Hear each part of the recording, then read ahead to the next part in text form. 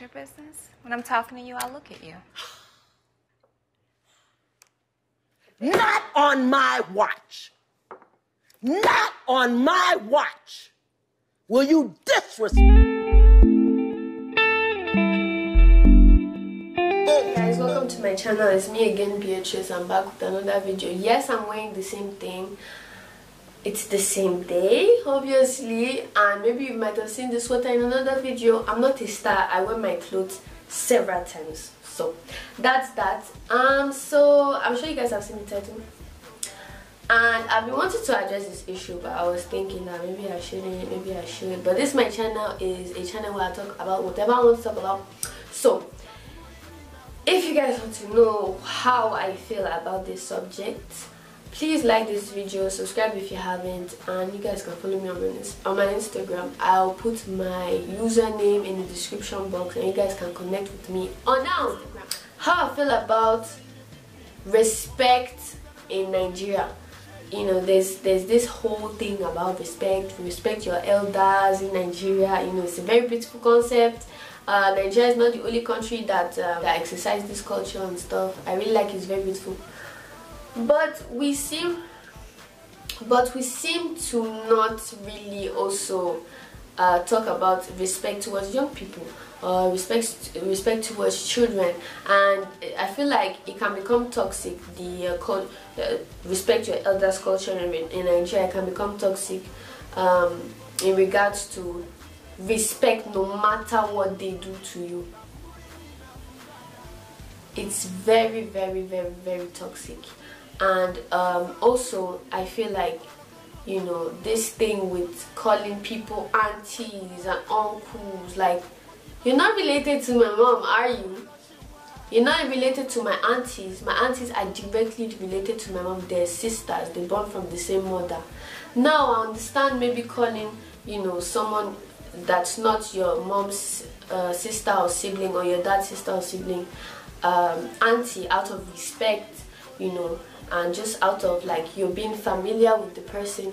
Because last if you guys want the utmost respect, you can just call the person ma or sa, you get, but that's more formal, but it is respectful still.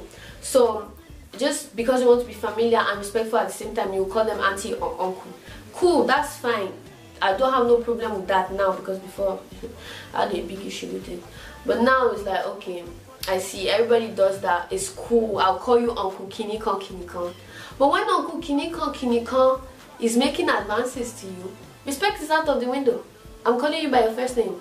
You don't want to act like your age, so I'm not going to address you like somebody of your age. You get? If your name is maybe Lekon, and I was giving you respect, I'm calling you Uncle Lekon. I'm calling you Lekon now. We're on the same level since you decided to act like somebody beneath my age. Yes. But apparently, in a country like Nigeria, no matter what this so-called uncle does to you or this so-called auntie does to you, there's no way, no how. You still have to respect them, and I think that is very, very, very toxic. So when do we draw a line? You know, when you feel disrespected, because normally respect is what, like Burna Boy say, respect is reciprocal. There's no reciprocity in that kind of culture. It's like, if they're bigger than you, let me say, the only time where the rule don't seem to apply is maybe if you have more money than this so-called uncle and auntie, and then now it's like they're calling you ma, they're calling you sir, they're calling you madam, or they're calling you boss.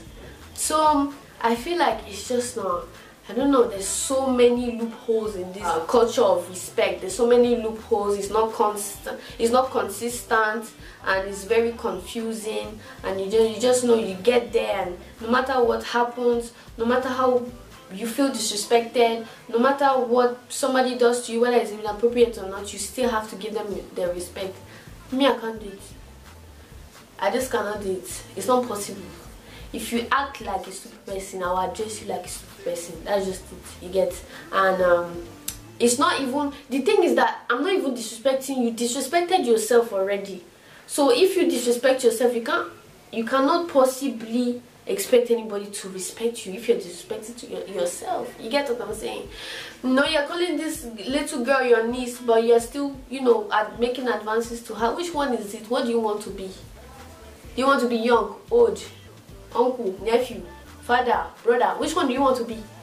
You get? So that's how I feel about that.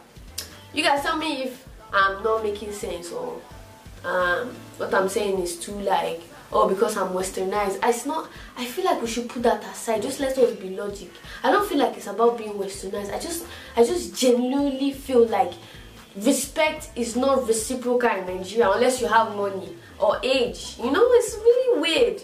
As for the money part, it's all around the world. That's global. But really, when it comes to age, like the rapport between, you know, adults, you know, and children, and then older people and younger people, is very, very weird. Like, it's just like, if they're older, you have to respect them regardless, and if you're young, you should take everything that they're dishing you, and you just take it like that, because that's the culture.